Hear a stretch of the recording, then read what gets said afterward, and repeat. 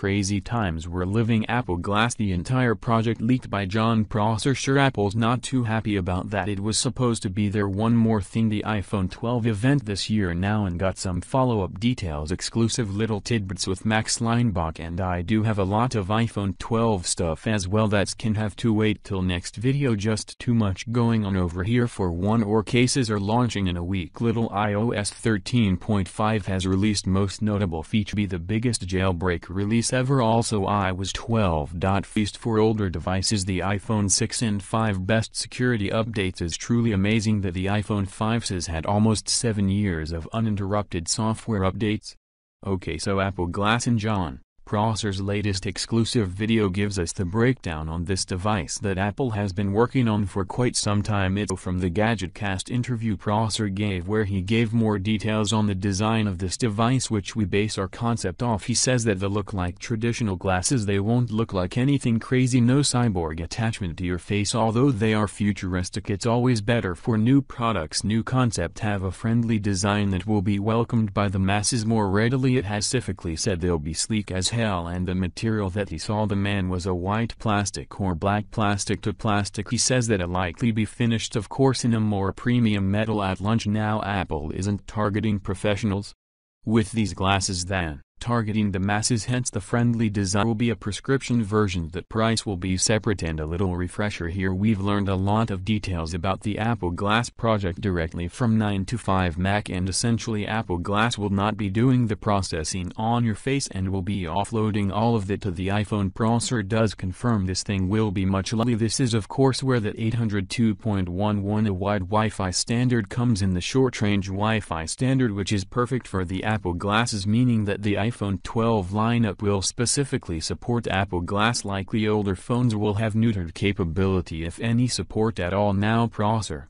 mentions he saw prototype in a white and black finish. Leinbach mentions that Apple will release these in a light aluminum finish at Watch Now. As for announcement date, Prosser October-ish as a one more thing closer. Unfortunately, that's probably not going to happen. It's a bit optimistic. In turn, he says we'll likely see an announcement in March or June 2021 with an actual release date in Q4 2021 or Q1 2022, much sooner than I thought. We previously heard estimates of 2022, advance of what we earlier heard of. Prosser speculates that if things were to get better by the time the iPhone 12 is announced in October and press is allowed it, this is that it's very possible that Apple could choose to reveal these just a bit earlier and leave us waiting, much like they did with AirPods, AirPower and other products, and then use the subsequent time to perfect the product. And Prosser mentioned that the design may change by launch. Apple is supposed to look like a normal pair of glasses. They don't necessarily want to stand out. Another way that they're going to make it more friendly is by not having a camera. It'll have a lighter sensor instead on the right temple and switching to a Max Leinbach exclusive to men's spectacles. In a way it feels sort of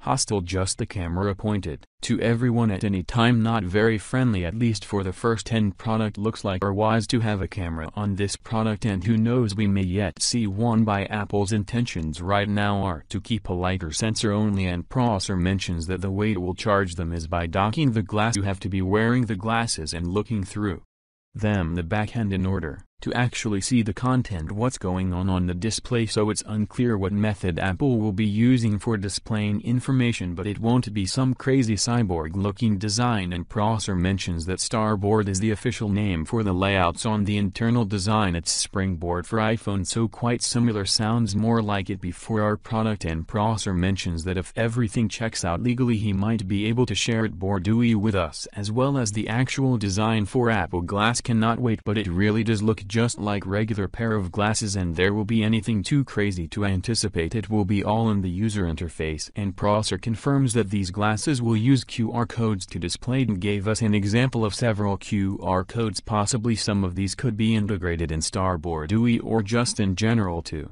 be used with Apple Glass. And Prosser confirms we will not be seeing a tinted version, so no sunglass version yet. He speculates that could be a thing for Gen 2 maybe later on, but no concrete evidence. Apparently it's quite hard to display the lighter data from the 2020 iPad Pro and from this year's iPhone 12 Pro lineup. Wilbur Leaker Fudge has shared a week on Apple Glass, saying it'll feature a proximity-style connecting prompt similar to that of Apple AirPods. It's little details like that make Apple product great. In a separate report, Apple insider Prosser gave details saying that Apple could be working on a Steve Jobs tribute version of Apple Glass, potentially the Heritage Edition. He doesn't know which. Separate report by Manchiakuo. He's confident that Apple Glasses will arrive no sooner than 2022 is by analyzing Apple's supply chain and actually considering whether or not Apple is capable of making these at this time. And he says no. Manchiakuo also confirms Apple is working on a new 10.8-inch likely budget and iPad model alongside a 9-inch iPad mini refresh, which would likely be all-screen, potentially with the notch. In supporting report by DigiTimes, they claim that Apple is indeed aiming for 2021 launch for Apple Glasses does corroborate Prosser's report, which mentions that Apple will be launching them end of 2021 or early 2022. In some exclusives for Max Leinbach regarding Apple Glass, originally they wanted to place a U1 or H1 chip in the Apple Glass stem. Unfortunately they couldn't make it